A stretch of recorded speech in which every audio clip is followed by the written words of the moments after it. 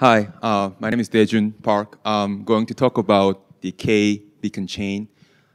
So far, people were talking about how to and what they implement the clients and network. But now I'm going to talk about a little bit different, which is about how to formally verify the beacon chain, especially state transition function. So before we go, this is our awesome team did this project. We all at the runtime verification do formal verification for any safety critical systems like smart contract, consensus algorithm. And now we are really excited to work on this formal verification of the beacon chain implementation. So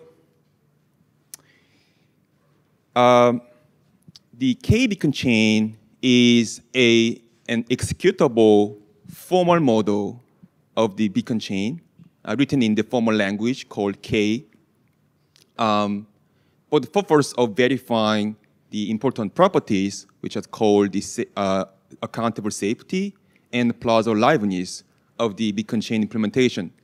How many those of you know the K language? Oh, okay, awesome.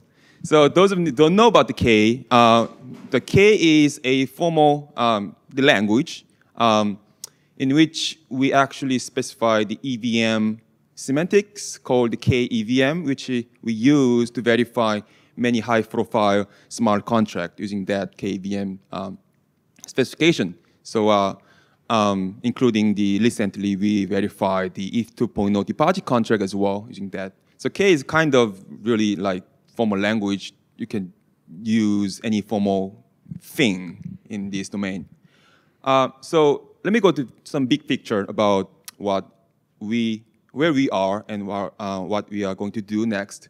So we have the K beacon chain is a formal model which actually formalize the Python formal spec of the beacon chain.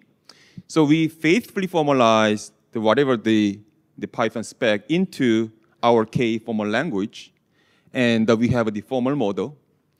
And as I said, one of the benefits of using K language is that anything is modeled in the K language is executable, which means that it's not just model in the paper, just you can actually execute and you run this model, so you can actually even test. So what you are doing, what we've done so far is we write down this model, we run exactly the same test, the conformance test suite you run in the clients to make sure that you all agree on that. So we run the same test and we make sure that all tests passed. So we have a fairly high confidence that our model actually faithfully captures whatever the spec and also implementation. So I will get to that what it looks like the K beacon chain model is, but right now we finished the K beacon chain model, and then next thing we want to do is using that model to prove the safety and liveness proofs on that model. And once we've done these things, we really have a high confidence that your actual client implementation also satisfies these nice two properties, as long as you follow whatever the spec. Is that any question at this point? Okay, awesome. So now I'm going to show you how this formal model looks like. We actually decided to have really the model that very similar to the spec to minimize the potential mistakes that made we write down this formal model. The reason that this is because this is important because if our formal model has some differences from whatever spec or implementations, even if we prove these things, they may not hold in actual implementation unless we verify again same thing over those implementation as the lighthouse talks, as I said, right? So we actually have very similar formal model that looks like almost one-to-one correspondence to the spec. So I will give you some example how it looks like. So here, the left-hand side, we have a Python spec, especially for the beacon chain state definition. So we have a beacon chain definition, the usual Python data structure. We have many things here. And the right-hand side is our called K configuration, which is a mathematical object of the same exact beacon chain state. And we have really similar structure that we can even follow each one-to-one line, drawing the slot, they have same Ethereum data, and so on and so forth. So make sure that they are very similar, and make sure that we are not missing any important thing. That's the one thing. Next thing is we have a bunch of the functions in the Python specs, right? So each function we have K called rules. So you can think about rule as a like function in Python. So in the function we have left-hand side is called process apple. We have like called a bunch of function in sequence. And then in the K model we have same thing. This curly arrow means that it calls followed by this and followed by that. So you can see also very similar. The only difference is made is they have the state is actually explicitly mentioned is here, and no state mentioned that. Mainly because that state actually is already global, which can be accessed, which is the next example. So for example, if your function access any state, like state.slot, in our K model, we can simply mention those slot, this called configuration, these guys.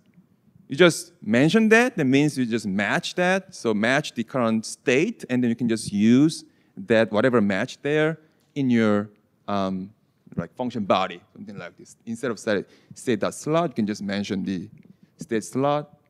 Where is it? Yeah, there you go. And then if you have any if statement, like assert, which can be described as our requires clause. So it's pretty much very similar. You can see this, right?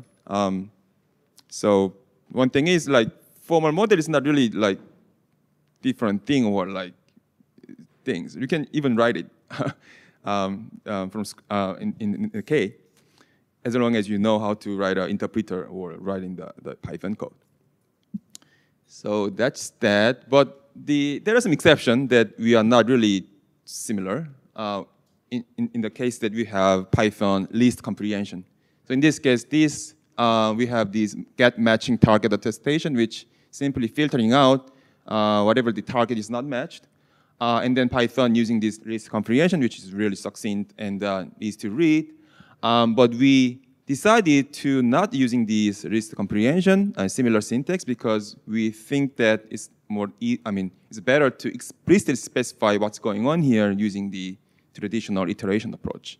So we have defining filter function, and filter function is simply iterate each the attestation list, and then if the target is matched, then it include, otherwise it filtering out.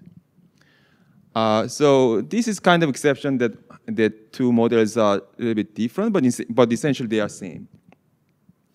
So that is how this formal model looks like, and then we already have a good confidence that these two are very similar, but we want to do more. So as I said, we run all the tests and make sure that all tests passed. But in addition to that, we also measure the test coverage, which means that how many of formal, how much part of formal model actually exercised by those tests. And you know what, actually we found that actually some tests are missed. For example, the same program, same thing example, sorry, this one.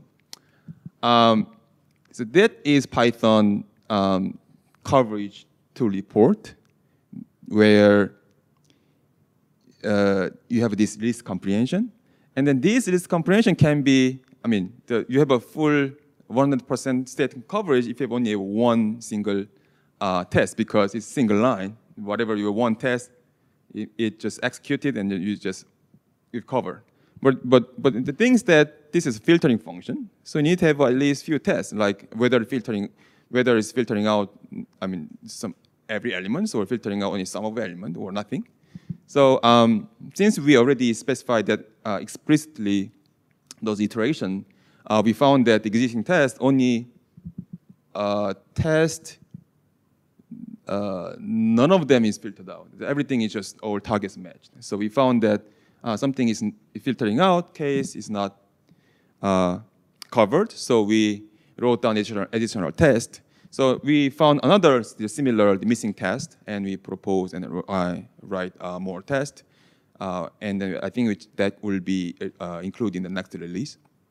So yeah, we not only have a formal model, but also we hope improving the test suite.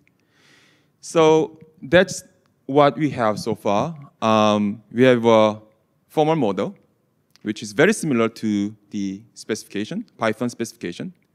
It passed all the tests, so we have a very high confidence that captures whatever spec and implementation. And then our next goal, as I said, is to now prove the safety and liveness in that model. And then once we have that, we are very high confident that clients are secure, safe and live. Thank you.